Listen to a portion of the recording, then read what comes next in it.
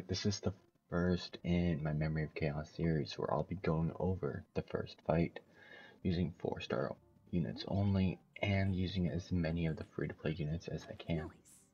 This is not a free-to-play challenge by any means, so I'm not going to use a free-to-play unit if they're detrimental to the fight. Do you want to enter the Forgotten? For the first fight, it's going to be Fire Trailblazer and Asta. And these are great units because they can stun lock the Decaying Shadow once she enters her charging state. This is really great because she can't do any more damage throughout the rest of the fight, and Trailblazer Fire plus Asta are really great at weakness breaking enemies. For the next unit, we'll go with Dunhang because both bosses are weak to the wind element, so he's just a great DPS here. For the last unit, it is going to be QQ. He's just an amazing unit for the stage because of these imaginary weavers. You want to charge up her ult from the first fight and then use it on the second fight to weakness break these guys and prevent them from taking any actions. Because if you've tried this challenge before and went into the Decaying Shadow fight first, you would know these things hit very hard. Now for the second battle, we're going to go with Sushang and Tingyan, because the bosses do share a physical weakness.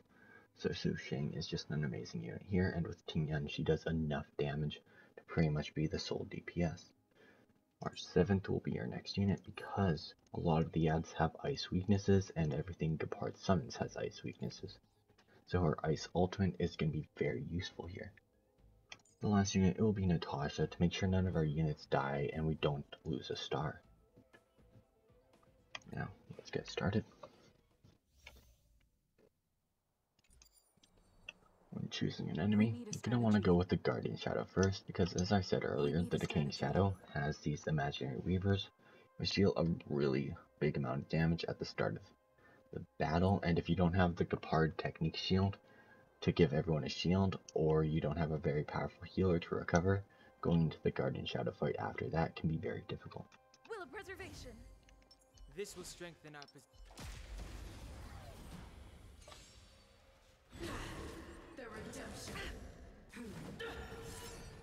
So this boss has a pretty simple pattern. It's a three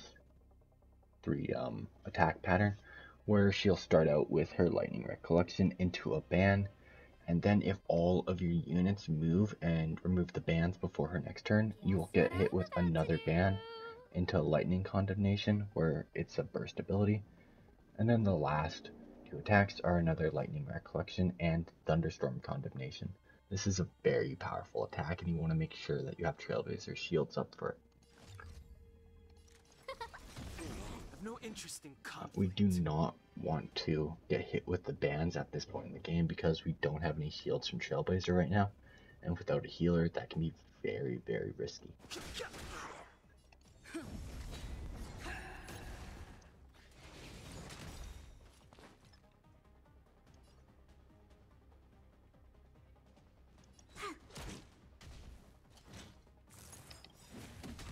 Lance ablaze!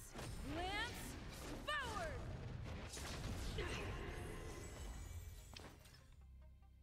Gotcha, my turn.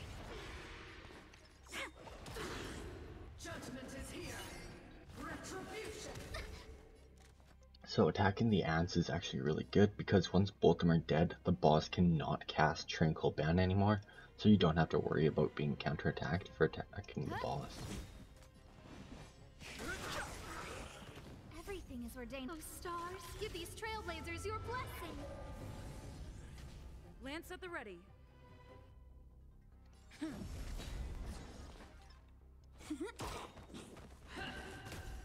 Execute the judgment.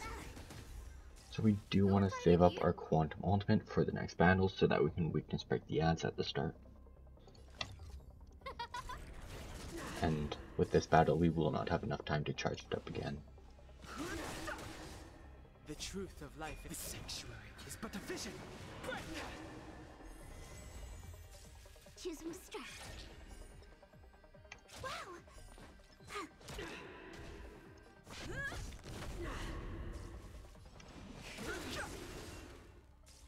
Scared. The redemption. Prayers will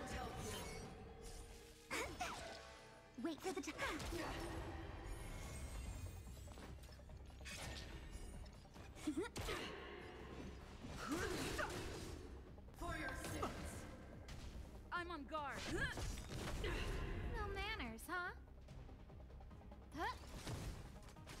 Hold your breath. Not a scratch. Fighting is. And there we go. Now for the second Time battle. for another Again, round. you did want to save up that quantum ultimate, and fortunately, we were able to charge up the rest of our ultimates because we didn't need them to end that fight. Will of preservation. This will strengthen our. Found your weak. Look at the draw. Please. And victory! Lance ablaze. Lance forward. Time to get vigilant. One thing to note is you do not want to accidentally weakness break the boss before her third turn where she starts charging up, because that will mess things up and will make it harder to stun lock her.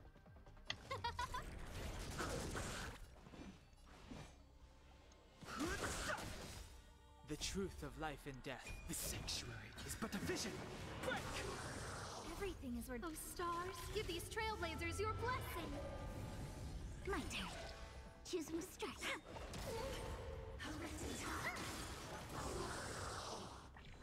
Lance at the ready. I've no interest in conflict. Who invited? Come on.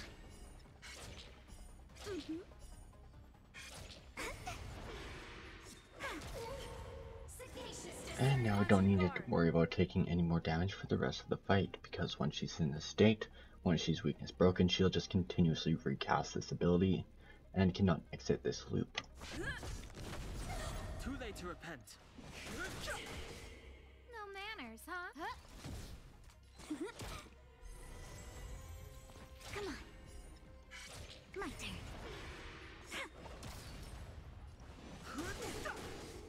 Lance at the ready. Remember this moment. Fighting is meaningless.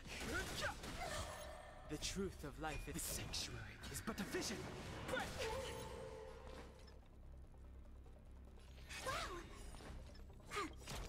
Look at the draw, please. And victory!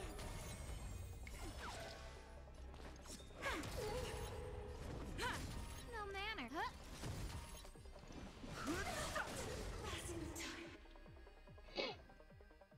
Alright, now on to the second battle. Quick. These Let's fights make a aren't sneak too different in difficulty. I prefer Let's make a Silvermane sneak first because he's a lot weaker than Gepard, so it's a lot easier to finish him up. And you can get a more accurate feel of how many turns you need when you're in the Gepard fight. So we'll charge up Tinian's ultimate to full and then initiate battle. We're in trouble now. 1,000 wonders. Fight is one.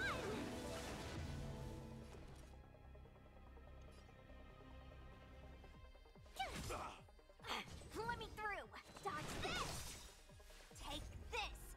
Rise, Venus.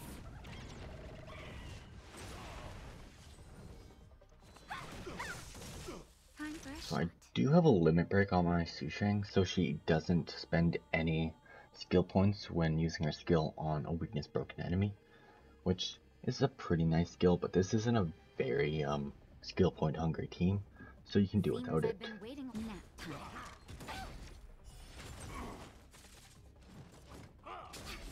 Try that again.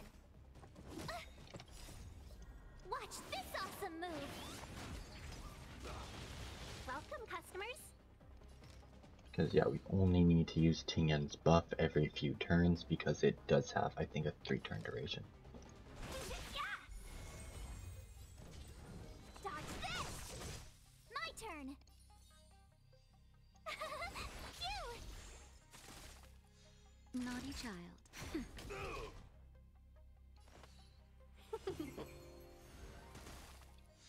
Stay close. Here stands the Silvermane Guard.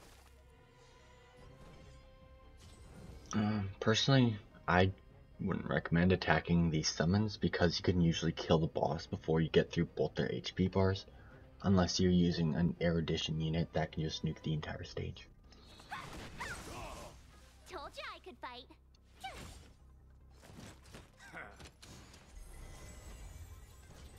Dodge this! Take this! Shape of surprise Venus!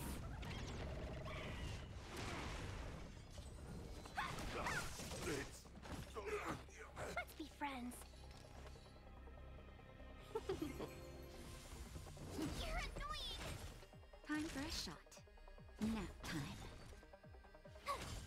Welcome, customers. Yeah! Aw, man. Dodge this! Oh, alright, awesome. Quick. Okay, now we have the Gepard fight, and with 32 cycles remaining, I'm pretty confident that we can finish this up. We'll use T-Nun support to get her ultimate and initiate the battle again.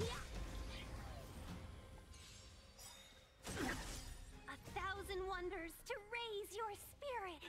Fight as one.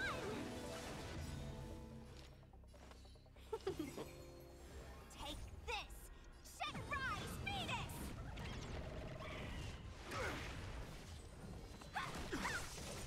Tough luck running into me.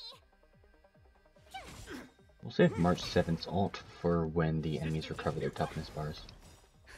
Just a little something. Think nothing of it. Thanks a lot.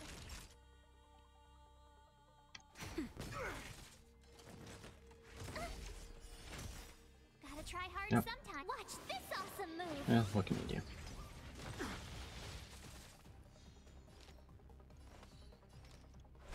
Yeah! Let me through. Dodge this. Told you I could fight. Here.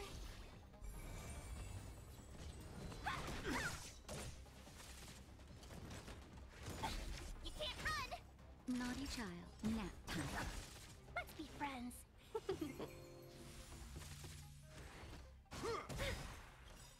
Try that again. Well, I'm seeing I should have upgraded my Ting-Yun's energy recharger up a little bit more since we're always just a little bit short. Fight as one. Take this. Surprise Venus. Go away. Want to see what I can do? Dodge this. My turn. Welcome, customers. Yeah. Let me through.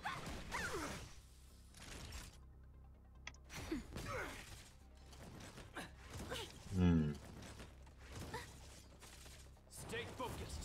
Take courage. Okay, honestly, that was a little bit too close for comfort. This awesome move.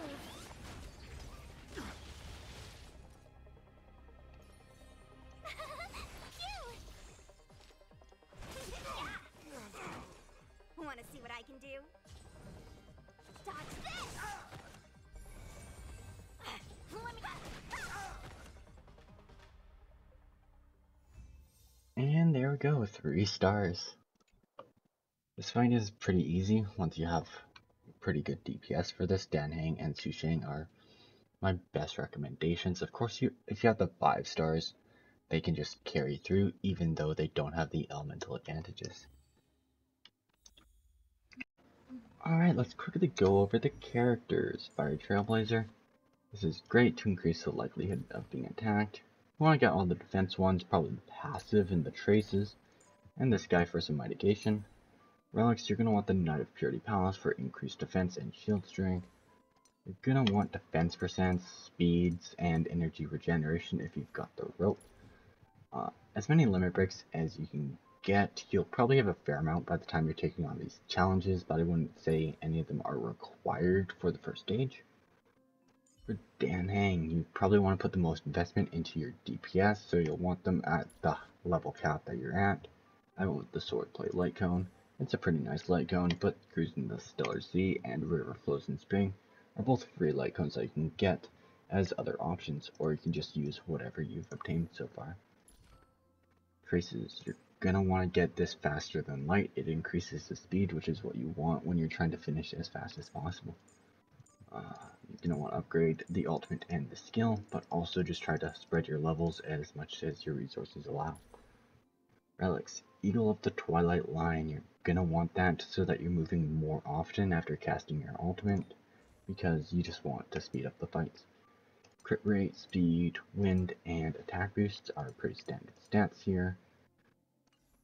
And for the limit breaks, I do have one limit break, but it's only 12% to enemies greater than 50% HP, which you can pretty much get with substats, so I wouldn't say it was super important, but it's just nice to have. Asta, I did not invest in her at all. I put a light cone to increase her energy regeneration, no traces, and just whatever I could fit on her with the relics.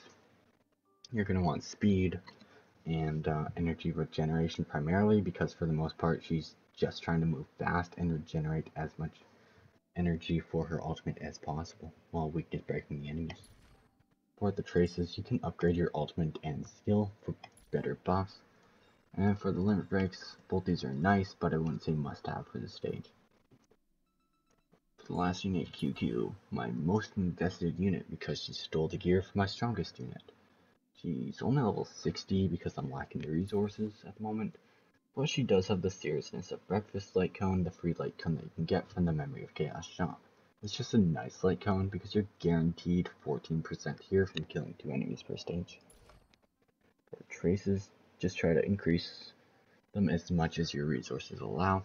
I mostly just used her for her ult, so I focused on the ult stance. But yeah, you're going to want to pick up the quantums, the attacks, and everything that your resources allow. Genius of Brilliant Stars is probably the best relic set, especially since one of the bosses was Quantum Weak, and the boss that was Quantum Weak also conveniently had a mitigation buff, so it's just really nice. For your stats, you're probably going to want crit rate, an attack, or a speed here, a quantum damage boost, and attack, or maybe even an energy regeneration here, so that she's ulting more often and getting that enhanced basic guaranteed more often.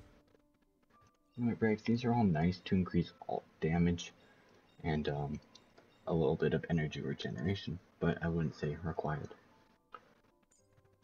Second team, Sushang. A lot of investment because she was the main DPS of the second team and kind of carried this entire fight, because if we didn't get the second stages done real fast, we would not have met the 28 turn threshold.